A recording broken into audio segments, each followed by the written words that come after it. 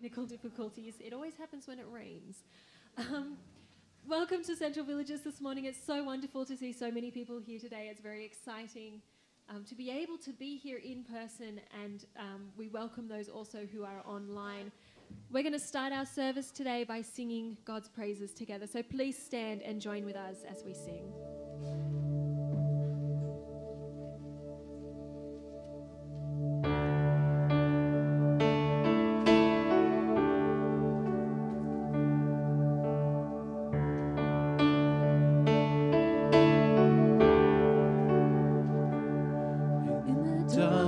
We were waiting without hope, without light, till from heaven you came running.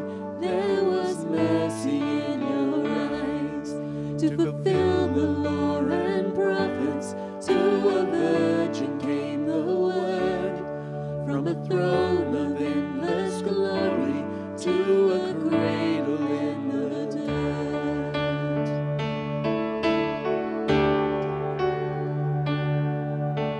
Praise the Father, praise the Son, praise the Spirit, three in one.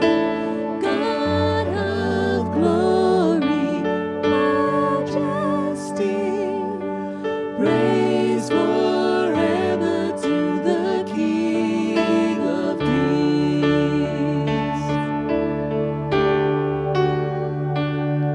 To reveal the kingdom coming and to reconcile the lost, to redeem the whole creation. You did not despise the cross, for even in your suffering you saw to the other side, knowing this was our salvation. Jesus, for our sake you died.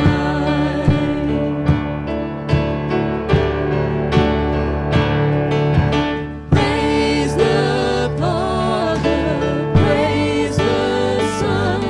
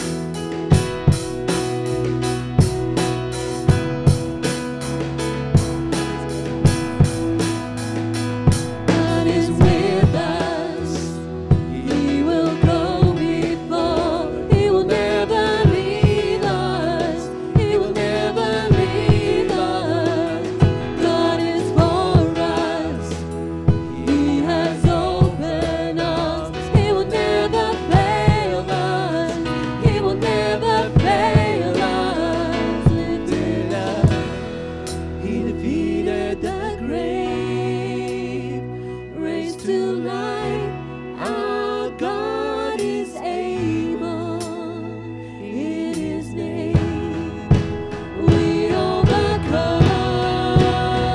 For the Lord our God is able. Lifted up, He defeated the grave, raised to life. Our God is able. In His name we overcome. For the Lord our God is able. For the Lord our God is able. For the Lord our God is able.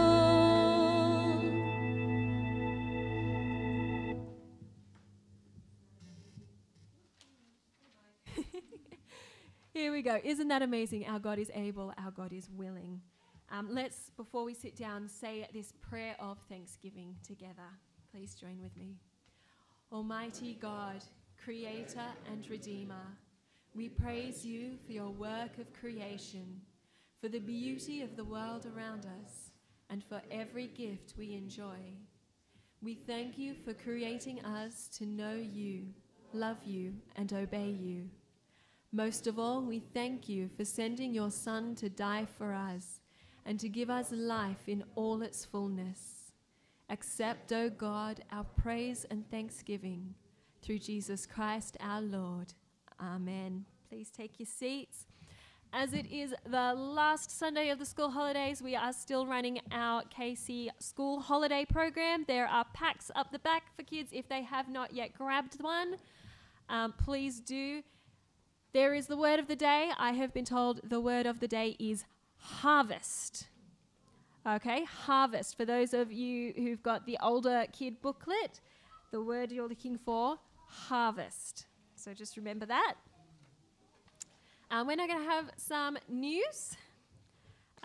It's so wonderful to always have people coming and new people who've been here for a while. We've got our welcome and next step cards. If you wanted to get in touch with us, if you're new and you want to find out more about Central Villages, what we're about, the things we do, the ministries that we provide, then by all means, please fill out the welcome card. We've got physical versions up the back just next to Nick there, and we also have an electronic copy on the website. We also have our next step cards. If you've been here for a while and you really want to get a bit more involved, you want to join a Bible study, you want to know about any programs that we've got like Single Minded or Hope Explored, fill one of those ones out. Again, we've got physical and electronic copies. If you do fill out a physical one, you can pop it in the everything box up the back. And yeah, please let us know, get in contact with us. You could be letting us know what we can pray for you for as well. So anything that you want to get in touch with, updating details, just let us know through those cards. The key audit. Today is the last day to hand back the keys with your name and what you need them for to M. We are doing an audit of all our keys. We're making sure they all work. We're making sure that people who need keys have the right keys. Over time, as many of us are aware, we end up with a pile of keys and we're not sure what goes with what lock. And it turns out sometimes that the lock the key went with is long gone. So we just want to make sure that all of our keys are in working order. We know how many keys are out there and who's got them. We also have the lock box, which is down the back, for those who need to get in on the odd occasion. If you need the code to that, please ask the office or one of the wardens. Do remember to put the key back in the lock box once you're done, because then we know that it's there for the next person as well. Central Nights, such an exciting privilege that we have to host Central Nights for the young adult Christians from 18 to 35 throughout the entire of the Blue Mountains. We're hosting this again on the November the 5th, the Saturday night. And we have special guest Olivia Bush, who will be talking about mental health and what looking after others as a Christian actually looks like. Sometimes we have an idea of what it might look like, and sometimes it is comparable to the Bible, but sometimes it's actually a little bit different. So she'll be talking about that. It should be a wonderful night. It's $10 entry with dinner provided. So if you would like to come to that, then pop that date in your diaries. It should be a brilliant night. Cherished, the women's event, is coming up again, afternoon tea, on the 22nd of October. This one's from 2 till 4 p.m. Please come along. This is for all of the women of Central Villages. You can also invite someone if you like. It's just a wonderful afternoon of sitting with each other in fellowship, chatting, having tea and coffee and nibblies together. Last time it was a craft event, and we all just had there was sewing, there was knitting, there was painting, there was all sorts of things going on. And it's just a wonderful time for the different generations to come together and have fellowship with one another. Pledging. This is coming up next week. You will find out more about this next week. I know we're making you wait, aren't we? It's all right. So next week at each of the services, the wardens will be talking about pledging, and there will be some forms coming out for you to fill out. So please keep that on your mind and in your prayers as to how you may be able to assist. There is a barbecue today. The weather has turned nice, and we have managed to get some volunteers to cook. So that is wonderful. Please hang around after the service and join in fellowship after morning tea with the barbecue lunch. I'm now going to invite Paul up to lead us in prayer. Oh, Kids Church. There's more Kids Church. Sorry. That's right. Yeah, so there's no Kids Church on today, but we are having a kids spot, and we got a couple of things set up. So we got tables around. Downstairs, we are also running the stream. So that's kind of an overflow for parents. We love your kids, but we understand that it is a bit struggle to keep your kids in here at some stage. So there is an overflow down there where you can watch one as well. But we're going to watch a video about the lost sheep. And this is a kids video. So yes, this doesn't count as the words harvest. Harvest is before the sermon when that starts. But yes, we're going to watch a video now.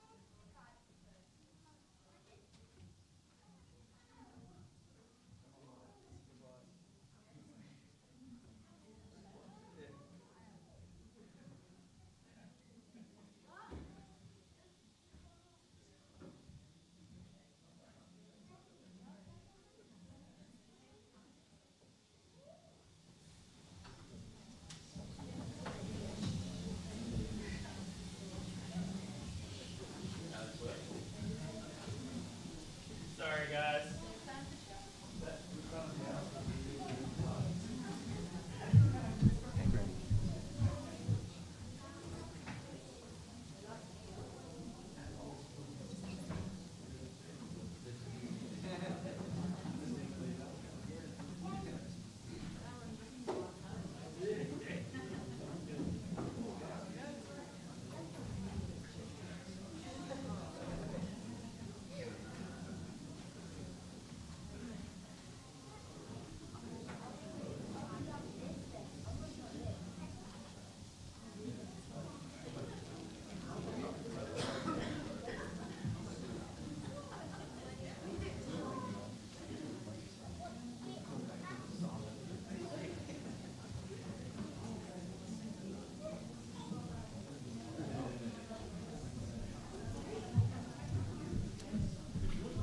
We're going to do prayers as we try and get this going. I do apologise.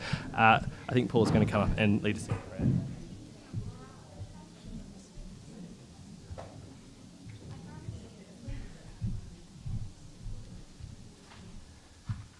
Oh, well, good morning, everyone. We probably should start by praying for the guys that are trying to. Father, please help the sound and video guys to make sure that they all work.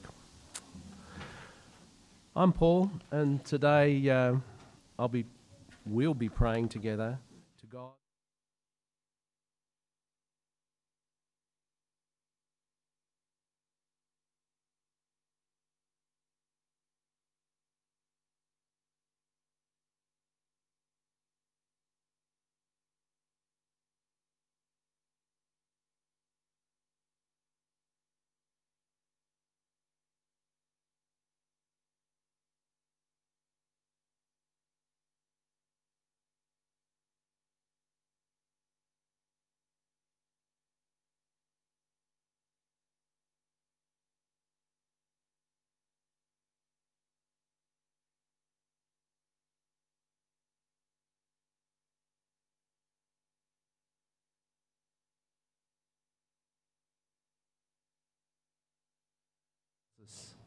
Humble yourselves, therefore, under God's mighty hand, that he may lift you up in due time.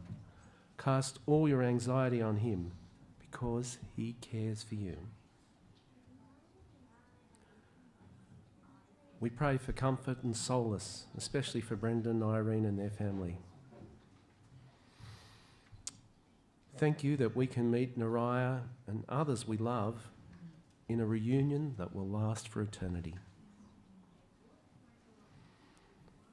Father, we pray for healing for those who are sick and unwell or recovering from illness, and for those who are grieving, for those who are feeling lonely or feeling isolated. We pray for those among us who are suffering. Father, bring them rest and healing. We pray for Brendan and Irene, for Mel, for Isabel Hurley, for Belinda. We commit them and others on our hearts to you now.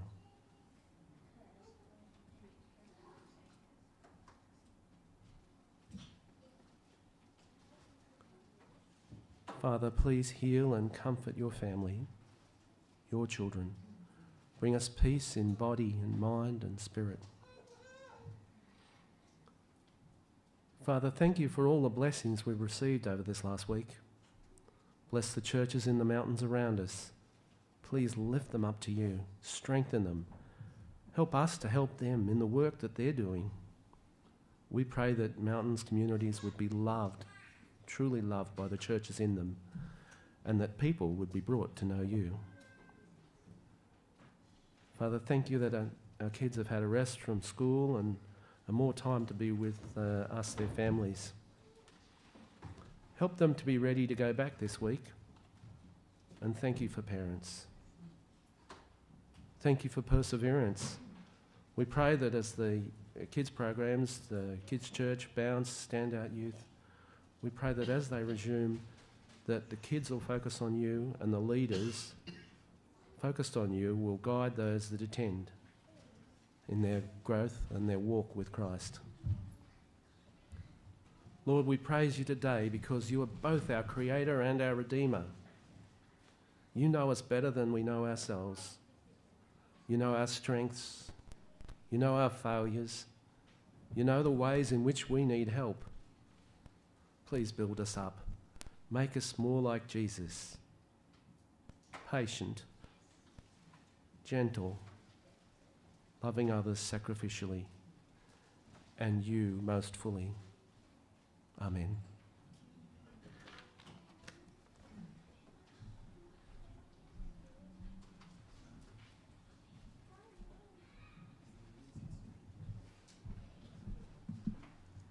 Good morning. My name is Rob.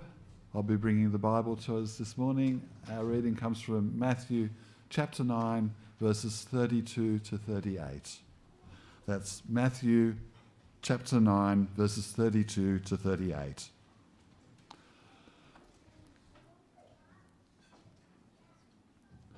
While they were going out, a man who was demon-possessed and could not talk was brought to Jesus. And when the demon was driven out, the man who had been mute spoke. The crowd was amazed and said, "Nothing like this has ever been seen in Israel." But the Pharisees said, "It is by the prince of demons that he drives out demons." Jesus went through all the towns and villages, teaching in their synagogues, proclaiming the good news of the kingdom, and healing every disease and sickness. When he saw the crowds, he had compassion on them, because they were harassed and helpless, like sheep without a shepherd. Then he said to his disciples, "The harvest is plentiful, but the workers are few. Ask the Lord of the harvest, therefore, to send out workers into his harvest field."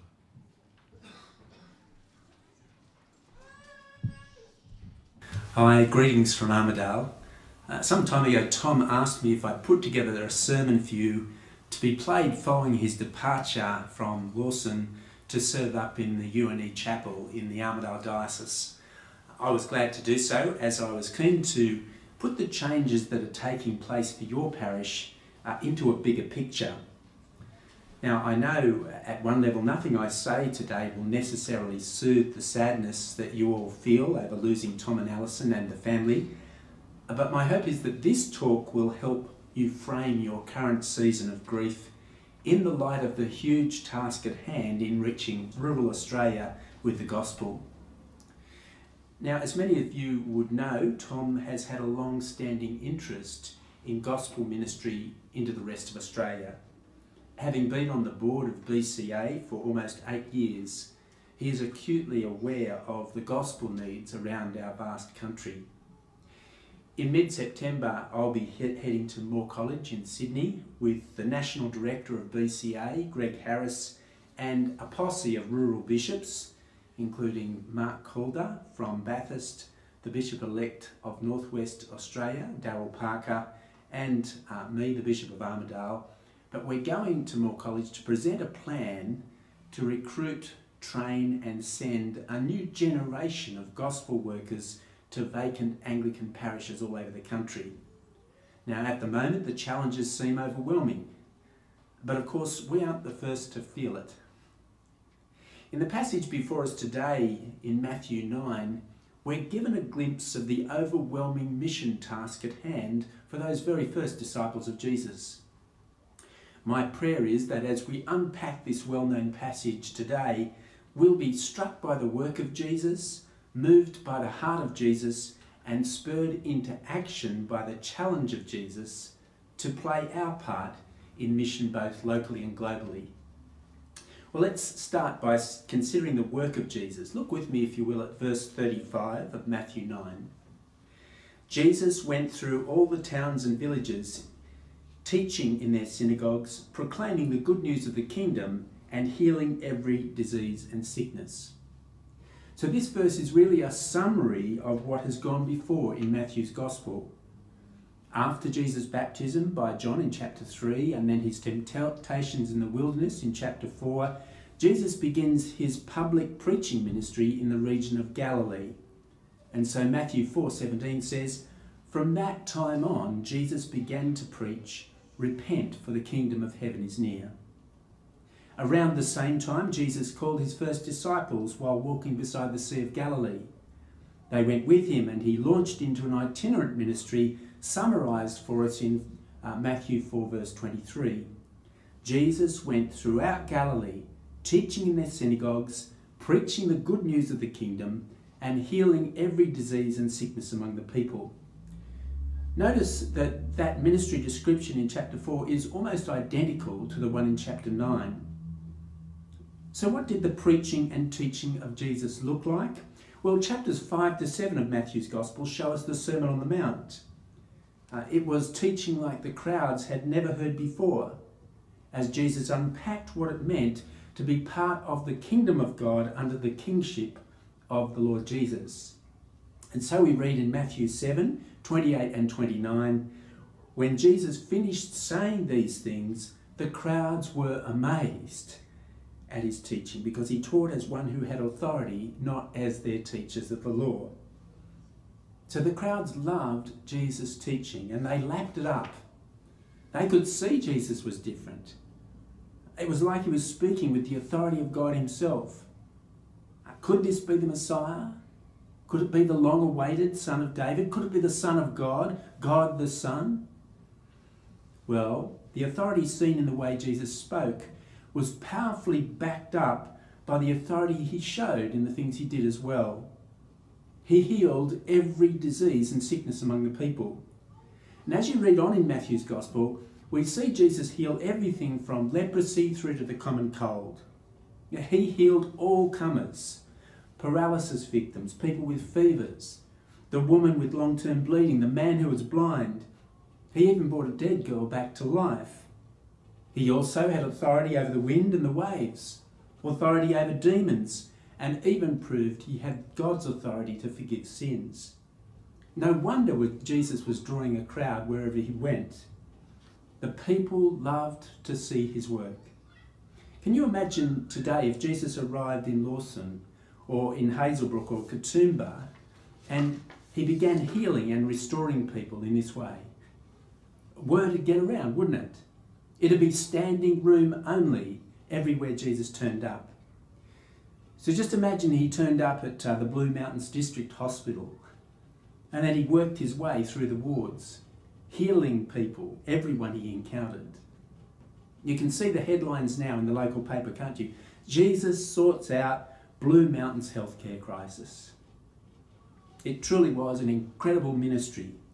And as the disciples and the crowds heard the words of Jesus and saw the signs of Jesus, they glimpsed what life would be like under God's chosen king. The king had arrived. The kingdom of heaven had come near. Now was the time to turn from sin and to trust and obey God's King Jesus. So the kingdom work had begun with this itinerant ministry of Jesus, but that was just the beginning.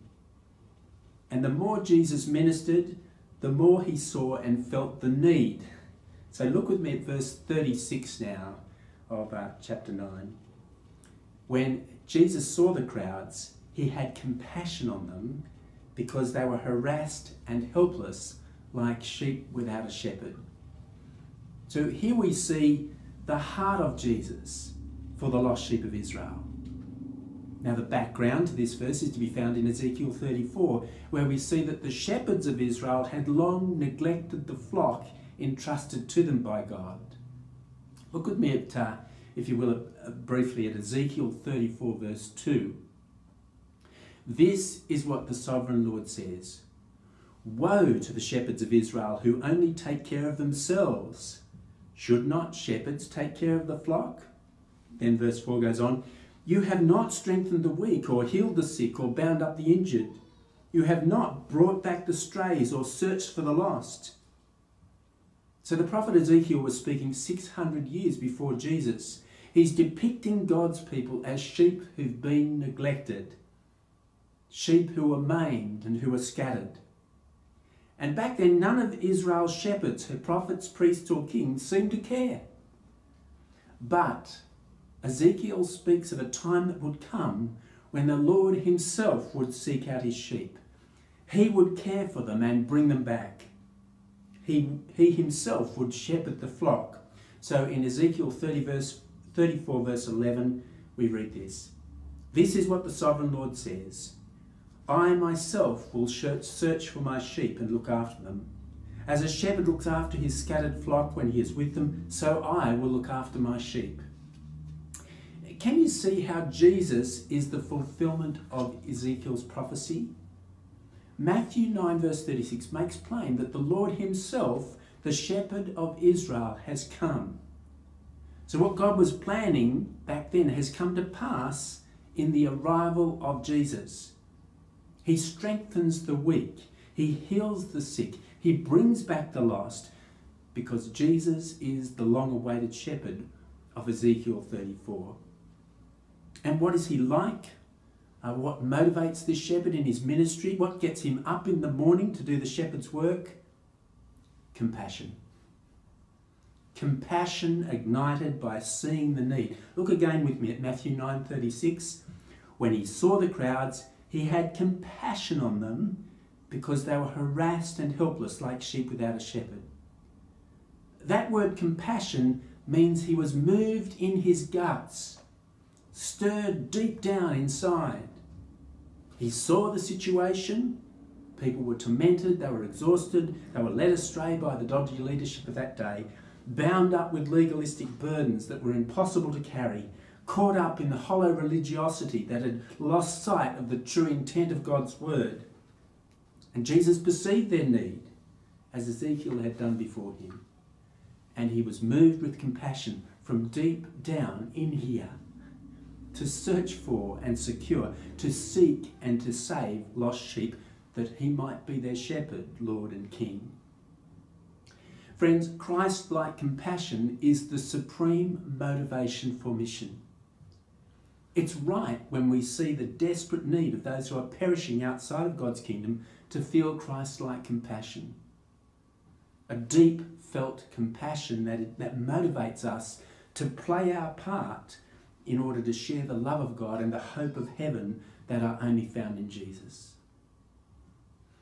You know, I find the heart of Jesus for the lost are tremendously encouraging and yet incredibly challenging at the same time. Encouraging because when I was lost, I know he sought me and saved me and made me his own. When I struggle, he comforts and strengthens me to persevere. When I wander, he wakes me up and brings me home. So the heart of Jesus for the lost is encouraging for me, and indeed for all who have come to know Jesus as their shepherd. But on the other hand, the heart of Jesus is also challenging, because I see his compassion, his gut-felt desire to seek and to save the lost, and I long for my heart to be like his.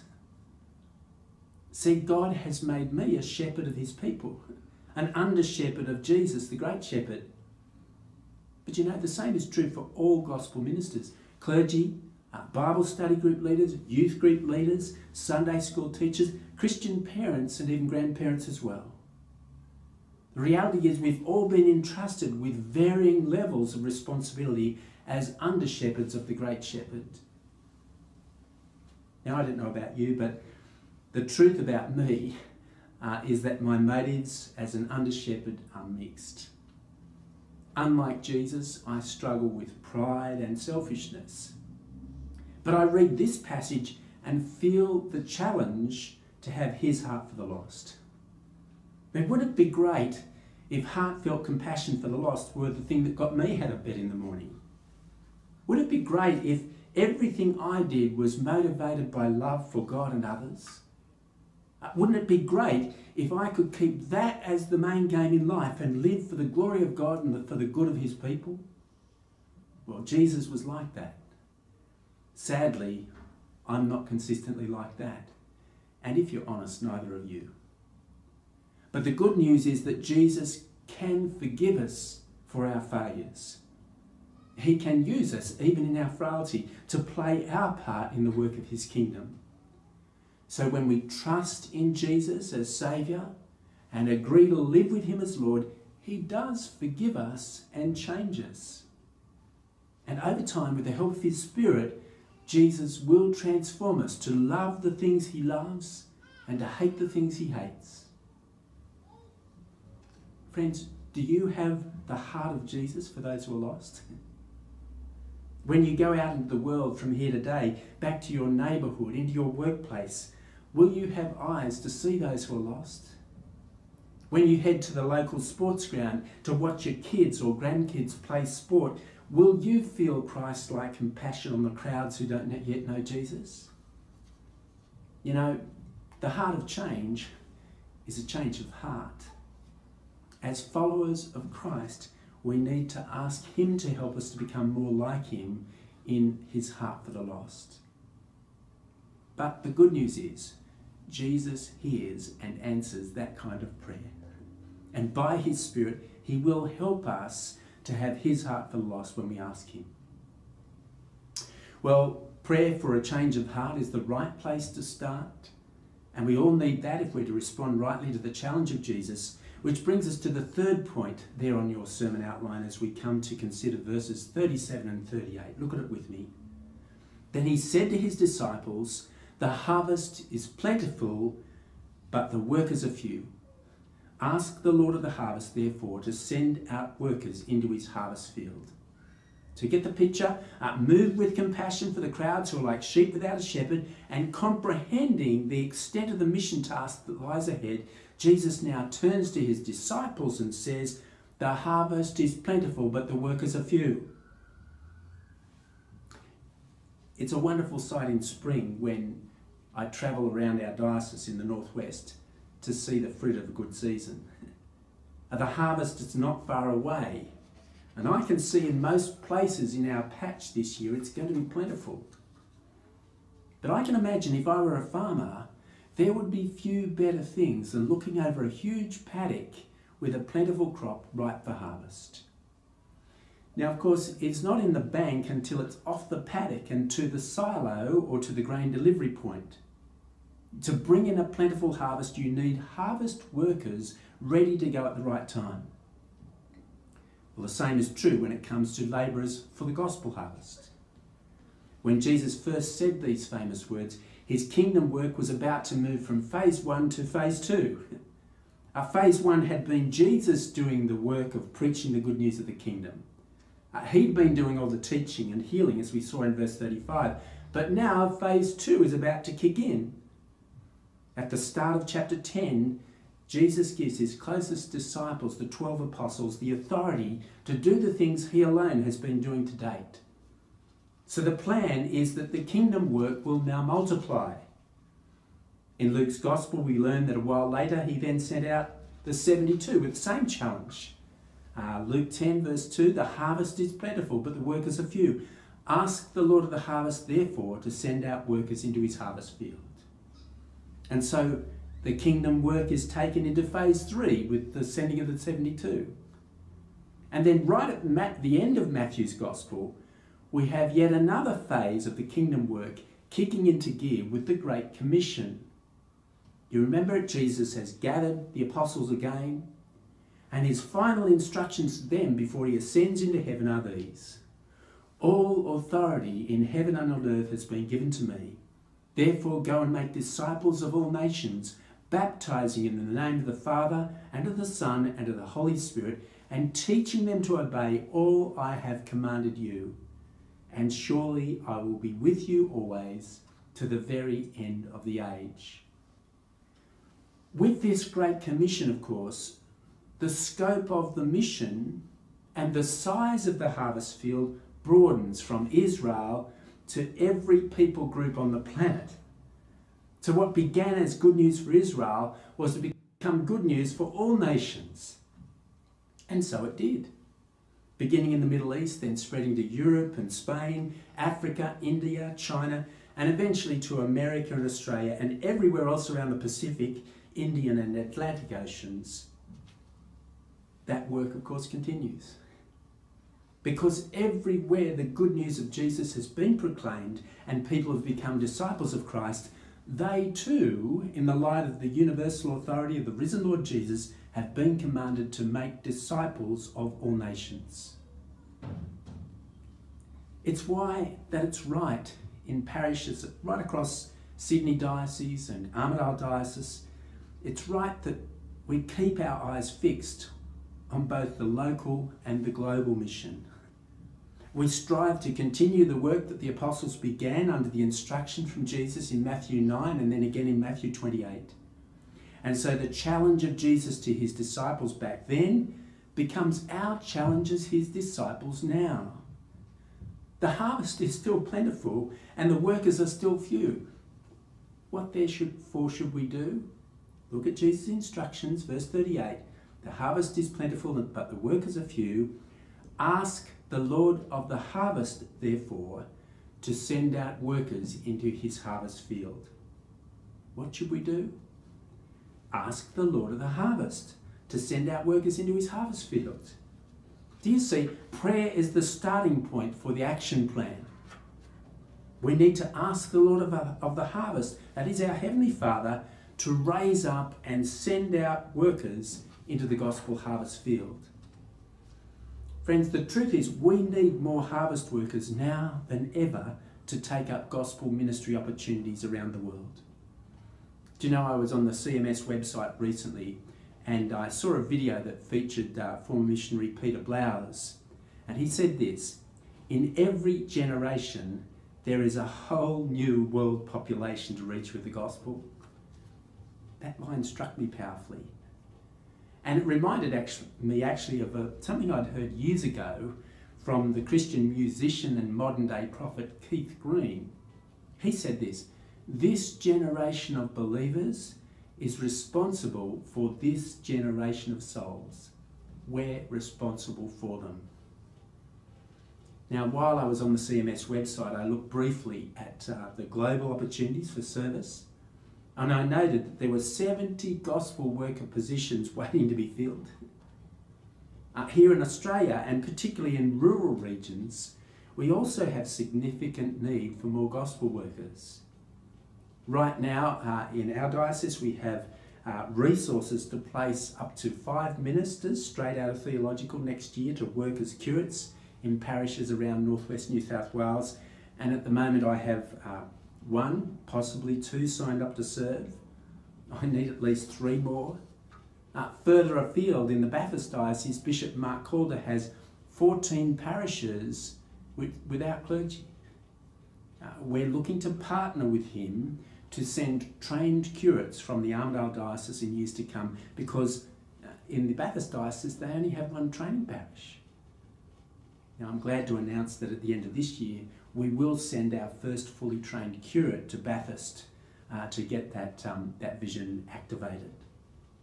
Now I mentioned at the start of this talk that a number of dioceses are now working in partnership with BCA, seeking to get better organised with theological college recruitment, training and sending. But, you know, we also need legwork done in a very important other sphere to raise up gospel workers for the harvest. And friends, this is where Tom comes in as the new chaplain at the University of New England. This is a key training and sending ground at an earlier level than theological college. Tom, I know, has both the heart and the vision to equip and train Christian students who come to our rural university in Armidale, that they might then go on to serve in both regional and remote churches right around Australia. Some of those students will head out as young professionals. They'll work alongside ministers in rural towns to further gospel ministry. Some others will also find their way into our theological colleges and then become the next generation of Christian ministers in rural Australia. The reality is that people who have come from the country are more likely to return to the country to serve. And so the University in Armidale is a vital training and sending ground. Now, having been involved with BCA for many years, Tom understands the challenges of raising up gospel workers for rural and remote parishes in Australia. And when I spoke with him about this over a year ago, I could see the potential for him being very effective in this space. Now, I know that your loss is clearly our gain, but I want you to see today that it's also a much broader gospel gain for the whole of God's church in Australia. Please pray with me that God will richly bless Tom and Alison's ministry at the UNE Chapel in Armidale. Please pray with me that the Lord of the Harvest will raise up workers for the gospel harvest from our patch, both for rural gospel work around Australia and indeed for wider gospel work around the world. You pray for those things. I'll be praying at the same time that God will raise up just the right gospel man to lead you here in Lawson as well.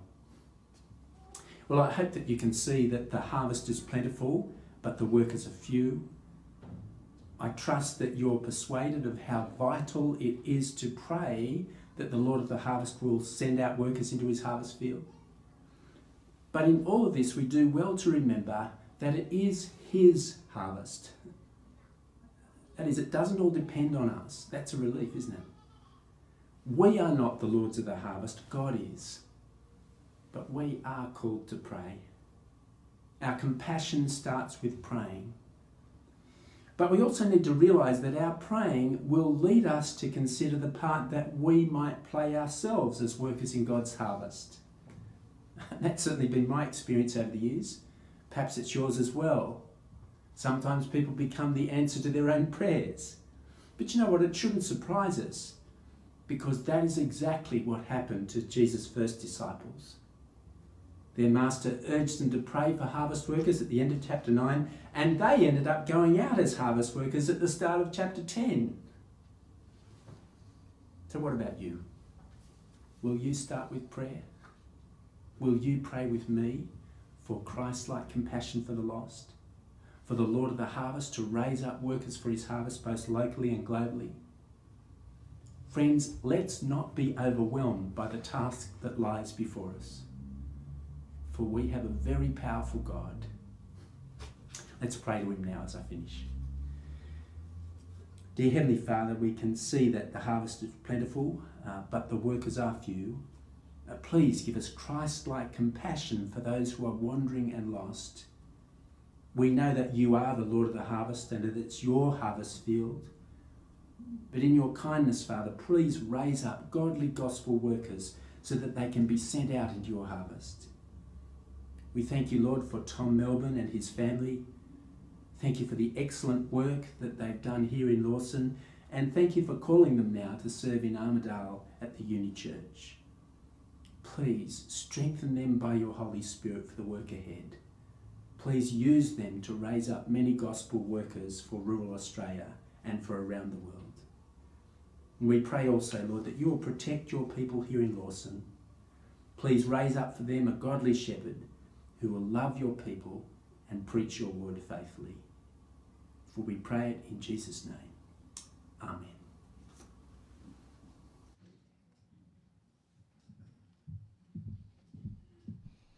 What a wonderful message, and definitely something to keep in our prayers. We are now going to have one more try at that kids video. Hopefully it works, and then after this we'll be singing.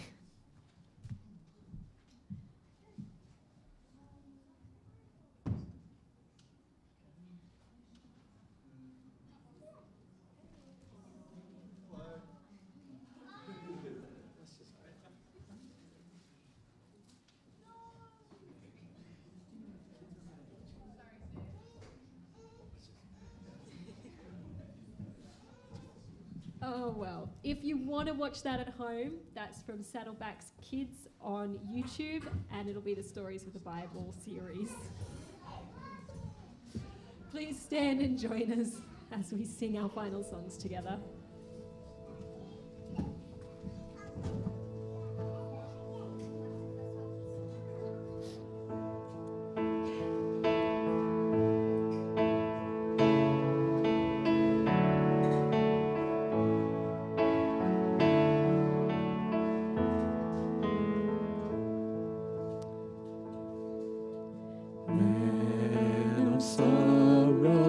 Lamb of God, by his own betrayed, the sin of man and wrath of God has been on Jesus laid. Silent as he stood accused, beaten, mocked, and scorned, bowing to the Father's will, he took a crown of thorns. Oh, that rugged cross, my salvation, where your love poured out over me. Now my soul cries out, hallelujah, praise and honor unto thee.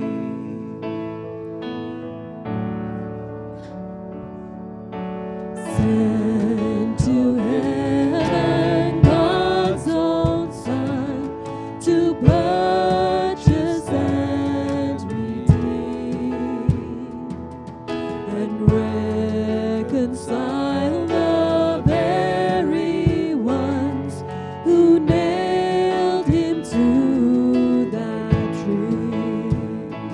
Oh, that rugged cross, my salvation, where your love poured out over me. Now my soul cries out, hallelujah, praise and honor unto thee.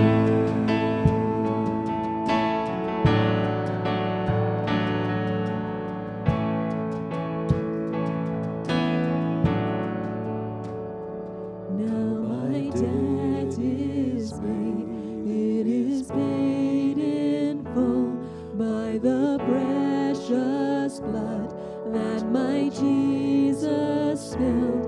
Now the curse of sin has no hold on me, whom the Son sets free, oh, is free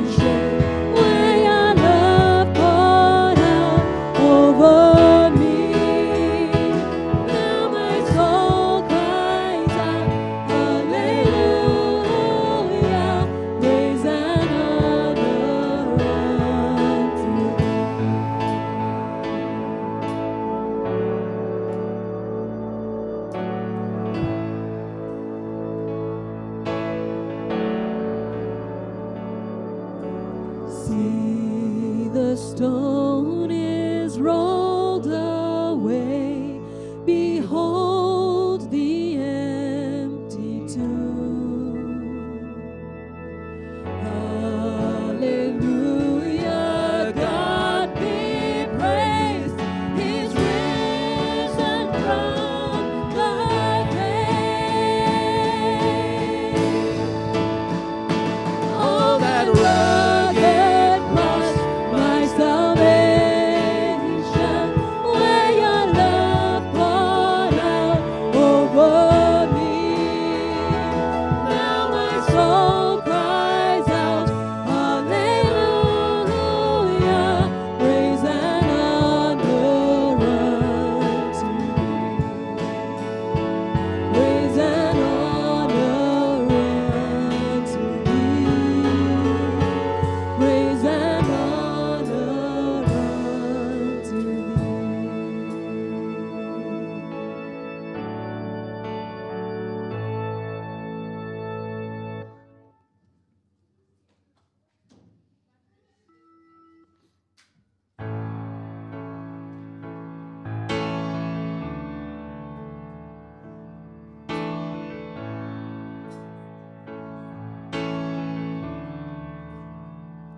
I love you, Lord. Oh, your mercy never fails me. All my days I've been held in your hands. From the moment that I wake up until I lay my head, I will sing of the goodness of God. All my life you have been faithful. All my life you have been so, so good. With every breath that I am able, oh, I will sing of the goodness of God. I love your voice. You have led me through the fire in darkest night. You are close like no other. I've known you as a father. I've known you as a friend, and I have lived in the goodness of God. All my life you have been faithful. All my life you have been so, so good. With every breath that I am able, oh, I will sing of the goodness of God.